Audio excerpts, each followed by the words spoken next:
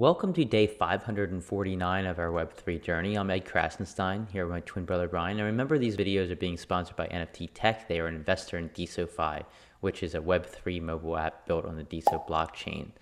So before we get into some of the latest DeSo news, Brian, what is the latest with Terra? Yeah, so you're all familiar with Terra, Luna, the stablecoin, and everything that went down back in May, where it basically collapsed. But Interpol has issued a red notice for Terra's founder, Do Kwon. A red notice basically will give law enforcement around the world the ability to provisionally arrest Kwon if they came upon him. So if Kwon showed up in Canada or Italy or England, those local law enforcement would be able to arrest him at least provisionally. In May, Terra's blockchain was temporarily halted after the collapse of the stablecoin Terra USD and Luna. And it wiped out almost $45 billion in market cap within like 6 or 7 days. And prosecutors in Kwon's native South Korea, they've sought his detention, but police are unable to find him. They say he's not in South Korea. Kwon has maintained that he is not on the run, but his location is unknown after Singapore authorities said he's not in Singapore either. So Kwon tweeted previously that, quote, unless we are friends, have plans to meet, or are involved in a GPS-based Web3 game, you have no business knowing my GPS coordinates. So he says he's not on the run. It appears he's actually is on the run. They're looking to arrest him. So it seems like he's probably a fugitive, and there's a lot of angry people out, a lot of money. So this guy who was really at the top of his game, he was looked up to. Has over 1 million Twitter followers. He was on all kinds of analyst shows like ARK Investment, which is this big fund in the US. They had him on their podcast. He's a well-known, he was well respected, and now it appears, even though he says he's not on the run, he likely is on the run. Well, he might not be on the run. He might just be in hiding. There's a difference there, Right. right? So, like, he could be hiding in a cave and be stationed there for months at a time. So he's not Well, actually moving or yeah, running. but on the run means the same as hiding from the authorities, I would say. I would say on the run means you're like jumping around trying to like All deceive right. authorities, but either way you're deceiving them, right? And either way you're trying to avoid your arrest. I mean, if you really think you're innocent, turn yourself in and let the court of law decide that you're innocent. Yeah, And and I mean, we can't base everything on the laws of the United States because some that of these other nations, South Korea, Singapore, they do have very strict laws. So some I, w- some I some countries, I mean, if he is in North Korea, I'd be saying, hey, I don't blame him. Run far.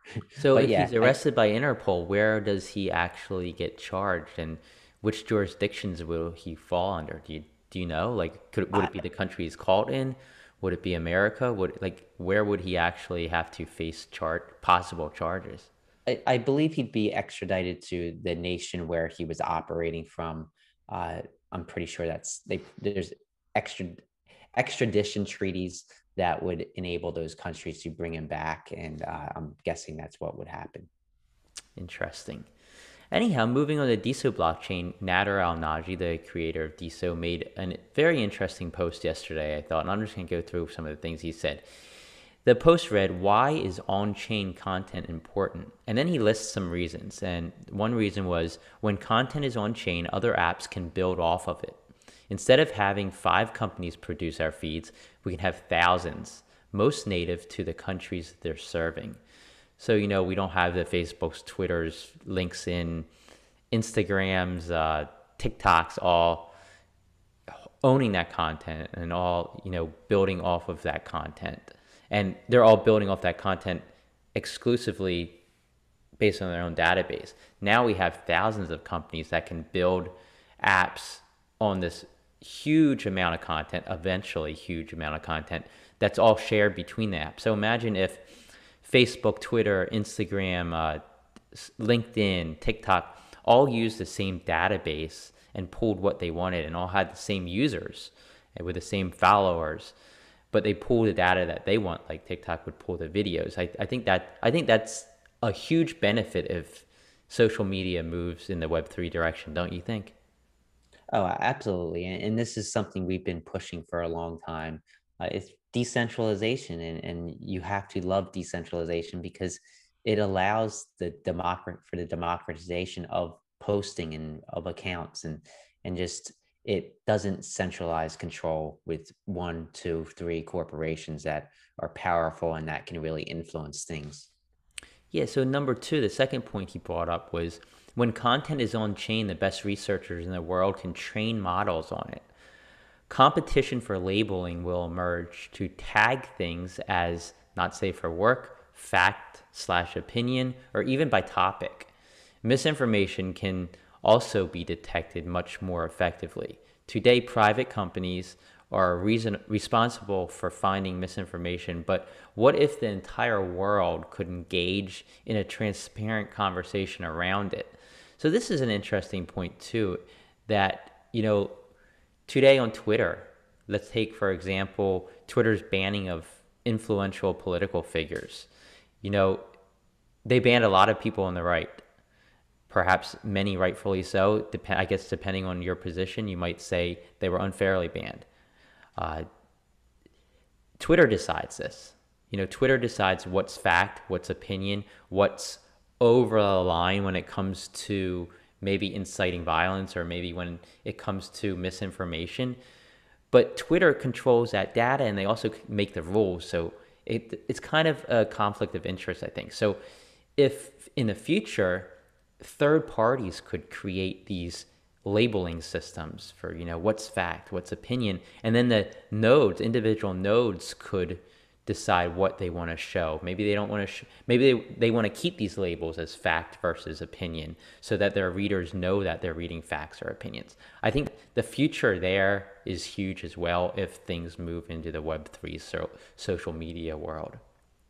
Yeah, and I think that it allows for so I mean, obviously information and misinformation, it can be interpreted. Some people that are caught up in conspiracy theories, they're going to say that your misinformation isn't misinformation. But I think that this allows an opening. So if the conspiracy theorists want to uh, still be able to have their posts that say that the United States is run by lizard people all over the place, They are, they right? might be banned. That content could be banned from a bunch of the nodes, but there could be other nodes that bring that up. So their posts aren't being completely squashed. They're being filtered on a high level on some nodes, but on other nodes, it's still there. And they can still participate in the freedom to express their conspiracy theories. So I think it is a solution. And as you move forward, the nodes that might allow for the crazy conspiracy theorists to post probably wouldn't get ad dollars, probably wouldn't be able to really do too well, while the nodes that are actually more legitimate and do block out some of the misinformation could become more well known. And now it's just the free market dynamics that will be at play. And I mean, maybe it'll go the other way because maybe people find out maybe the United States is run by lizard people. Well, so you said the thing about ad dollars. I think if somebody started a lizard people node and the whole node was just, or app, I guess I should say, the whole app was just social media posts about world governments being run by lizard people, they would have ad dollars. But I think the rowdy reptilians would probably advertise on that node, don't you think? Yeah, for those who don't know, the Rowdy Reptilians is actually an NFT series on the DeSo blockchain, and they basically draw people as these lizard people. And some of the earlier series, they had a lot of political figures. I think there's one for Hillary Clinton, one for Donald Trump. It was pretty funny. Yeah, and that's Chris. He's awesome, Illuminati. Uh, Check out the rowdy reptilians. Anyhow, moving on. When you build on a blockchain, you get access to money native features that you don't get from centralized apps. DeSo gives every user a public/private key, making it completely seamless to tip them, for them to mint an NFT, for them to mint/transfer coins, etc. There will be many other innovations that mix money and social, and blockchains are uniquely suited to powering these kinds of apps. So yeah, you get these money native features. You're not just an influencer who is hoping that, brand XYZ is going to send you a scarf because you look really good wearing scarves, and your 20,000 followers will see you wear this scarf and be like, hey, that's a really cool scarf. I'm going to buy it. And, that's minimal. Like, how much money can you really make from wearing a scarf in a picture? I'm sure some people with a massive amount of followers can make a lot of money. But what if you could also make money from people who like your post, just giving you a few pennies or giving you less than a penny with a diamond tip? And you get a million of these diamonds, and it's worth $100,000 or it's worth $10,000. There's so much potential there, and you could mint NFTs, and those NFTs could be tied to merchandise or your own brand, or there's just so many different avenues you can go when you use these money native crypto features intermingled with your social media. Yeah, and I bet you that Kim Kardashian can probably make $20,000 for wearing a scarf and posting a picture of herself on Instagram, but the normal person can't. But Kim Kardashian could also post that same picture on DSO, and if she had millions of followers, she might make $50,000 in diamonds. So it just opens up a whole nother level of earning potential. Exactly. So, and he made another one, bonus. Number 4 was bonus. When content is on chain, it is resistant to censorship. No more getting blanket banned by a handful of corporations. And this is important. So there's still going to be censorship in the way that any app can still ban you. Any app can still censor your post. But remember, all that data, your username and all of your posts aren't just on that one app. That information's in a database that's shared by the entire blockchain, anybody who is tying into the DeSo blockchain. So if app XYZ bans you and deletes all your posts and your username are still going to be able to post on app ABC and app DGF and multiple apps. So sure, at some point, I guess you could be blocked from every app, but I'm sure there will be some apps that, just don't block anyone or just only block like super severe things. So there's a lot of potential there. You don't have to worry about building up a huge following, creating a name for yourselves and then having just a corporation say, nope, no more, we're just turning you off. That's no longer an issue in Web3. Well, and it also takes some of that responsibility out of the hands of the Twitters and the Facebook. So if Twitter had their data as a fire hose and anybody could bring up that data on any node they want to create. So if I wanted to create Twitter 2 or Twitter Uncensored and then bring up the fire hose of data and decide what I want to ban, that kind of alleviates Twitter's responsibility to make those decisions, whether I should ban this person or block this or delete this, because they know that if they do, then it's still available to other people. And if they don't, then maybe other nodes would block it. So I think that it just kind of shifts the responsibility from one individual company to kind of become like a democratized feature where if you do ban, then who cares? People aren't going to be super pissed off because they can go elsewhere and get that content. Yeah, and then if you use the third parties to kind of create your block lists, then you're not the one to be blamed. That third party could be blamed, and you could always choose another third party that does other block lists. So there's so much potential for Web3, and I think a lot of people miss a lot of these points that Nader pointed out. But moving on, DeSo OG, MTK Matt, he arrived in Berlin, and he ran the Berlin Marathon. And yesterday, he has successfully crossed the finish line.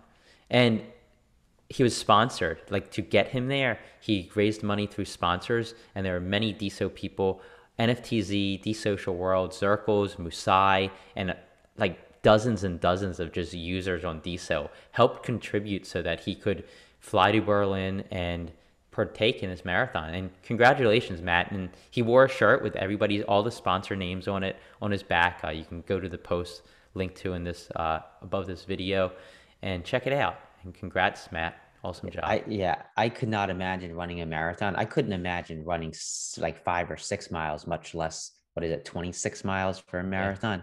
So great job, Matt. It was a pleasure sponsoring you through NFTZ, and I know a lot of happy people are happy to see that you crossed the finish line in Berlin. Yep. So today at 10 p.m. Eastern Time, 8 p.m. Mountain Time is a PBMC DAO meeting. So if you're part of that DAO, definitely try and go to Clubhouse tonight at 10 p.m. Eastern Time, 8 Mountain, and take part in the discussion. There might be some interesting discussion that might push the DAO forward. I love what PBMC is doing. They're the NFT staking platform. It's a DAO around it. Clay Oglesby is behind it. I think Nathan Wells and several others. So check that out. I'm looking forward to seeing this materialize. I probably won't be able to make the clubhouse. It's just past my bedtime, but I'll be there in spirit. Yeah, and I love what PBMC is doing. A great team behind them. Definitely check it out. So moving on, Diso Mira posted some interesting stats yesterday about what's happening on Diso blockchain, and all indicators show that everything's moving up, and this is definitely a very, very positive thing. Uh, so I'll just go over a few of the stats. Daily active users yesterday were up 6.59%. And do you know when this is from? 6.9%, I believe it's 59% day over day. I day over believe. day. So it was up 6.59% to 3,541 daily active users.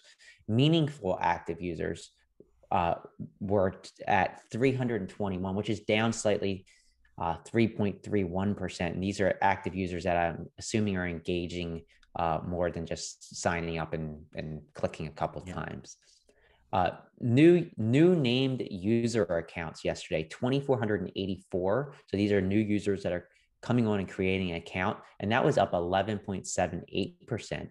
That does Posts and include comments, bots. There were some bots that were signing up. I noticed that over the last couple of days. So that number does include those bots, but I think the vast majority are likely real people. Or I guess the vast majority of daily actives would be real people.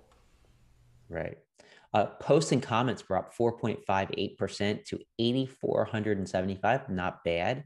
Social was up 20% to 36,814. And social, I assume, means any form of engagement, liking, diamonding, commenting, you name it. Uh, NFT actions were up 26.54% to 20,572. And if you go to the post that we linked to, he posts additional details about some of the members that have the highest daily transactions. Definitely check it out. Yeah, very informative. Keep it up, Diso Mirror. So moving on, the top NFT bidders over the last 24 hours, according to NFTZ, these people bid on the most NFTs on the DSO blockchain in the last day. Meta Philosopher back at number one, followed by Sagar, Ashisha, Procrusties, Nordian, Zer1, OTZ Gallery, Snap to Earn, Peter H, and Vishal Gulia. And the top diamond creators over the last 24 hours, according to our friends at Altum Base, these people received the most diamonds or tips on their posts and replies on the DSO blockchain in the last day. Stargazer was number one. He's doing a lot of really cool things with NoteMe, which is a subscription service. He made a nice post showing some of the functionality from a creator standpoint. Definitely check that out. Just go to his account. After Stargazer was a Kagris, Be It Me Not You, William Laurent, Cloutpunk, Malt Christ, Exis, Spunk Art, ZN Mead, and Ask the Audience. And what are today's events? Yeah, Thanks to Miss Katie. congratulations to those top earners, and thanks to Miss Katie Ann once again. The top events today are 1 p.m. Eastern Time is the Academic Web3 Conference with Shantron on Entra. 3 p.m. Eastern Time is the Metaverse Mondays with Landon MServe on Entra. At 8 p.m. Eastern Time is Investor Office Hours live on Entra with Michael Mara and angel investor Scott Kalick. And Miss Katie Ann has this set down at 11 p.m. Eastern Time. I thought it was 10 p.m. Eastern Time. I know it's 8 p.m. Mountain Time. Maybe I'm confusing the time zones, but she has Then it 11 should be p.m. 10. I would think that would be 10. So it's either 10 or 11. I would check at 10 though. On Clubhouse is a PBMC DAO meeting with Clay Oglesby, Knight 10, Miss Katie Ann, Rhubarb, Zian Mead, Spunk Art, Conchi, All Things Creative, Mike R35, Tobias Schmid, French Connector, Rynelf, and Lisa Jane. So definitely check those events out if you have the time. Uh, Great to see a lot of these community events coming back to DSO. And everybody have a great rest of your weekend. Rest of your Monday. We will talk to you And tomorrow. happy Rosh Hashanah to the Jewish DSOers. Yes, indeed.